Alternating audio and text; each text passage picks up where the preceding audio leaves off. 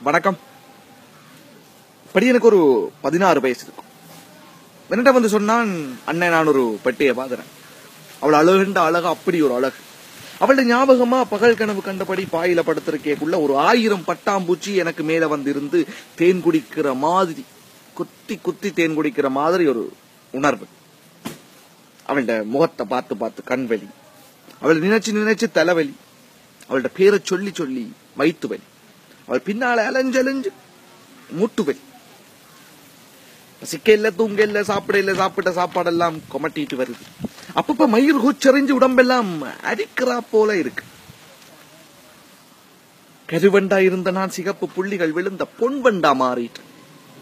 நேற்று பாருங்க, அங்கேயோ நடந்து போகையக்குள்ள சிவர் ஏதோ இட்டிச்சிருக்கு போல இருக்கு. மூக்குடைஞ்சு ரத்தம் வந்த அடையாளம் ஒன்று இருக்கு. ஆனா எங்க இடிச்சிருந்து ஞாபகம் இல்லை. அந்த அளவுக்கு அவள் என்ன. அது மட்டும் இல்ல, என்ன நான் விடியவள ஒழுங்கா பல்ல திட்டுறையில போல இருக்குது. ஈர்களுக்குள்ளால ரத்தம் கசிக்குது. அந்த அளவுக்கு அவன் என்ன ஆக்கிரமிச்சுட்டாளுங்க. அவள் இல்லாடி நான் செத்துடுவேன். அடா போடா பண்ணி, அவ இருந்தாலும் நீ செத்துருவ. இது காதல் அறிகுறி இல்ல மகனே, டெங்கு காய்ச்சல் அறிகுறி.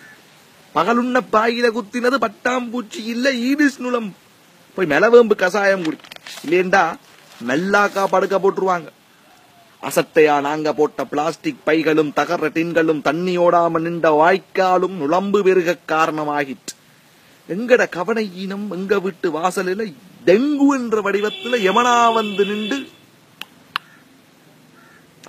நமக்கென்ன கண்டு நாங்க செஞ்ச வினையெல்லாம் விபரீதமா முளைச்சு விஸ்வரூபமா நிக்குது எங்க முன்னாடி. அட தம்பி, எங்களை கொள்றதுக்கு எதுக்குடா பாகிஸ்தானும் பாஜகவும் சீனாவும் ஜப்பானும் அமெரிக்காவும் அணுகுண்டும்? நாங்க தாண்டா எங்கட முதல் எதிரி.